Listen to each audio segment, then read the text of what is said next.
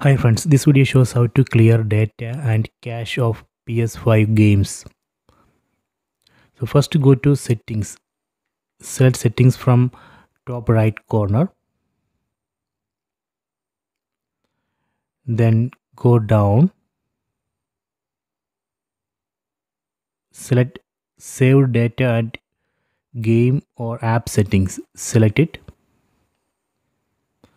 Then we have to select save data PS5 or PS4. So I want to clear data and cache of a PS5 game. So select this option, save data PS5. Then select console storage. See, now we can see the list of PS5 games.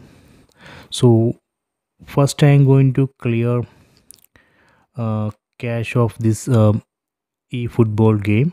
Select it, and here we can see the size of the data, 5 MB.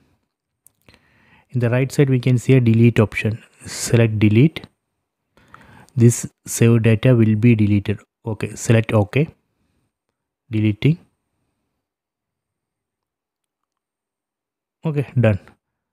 So this way we can delete data and cache of PS5 games.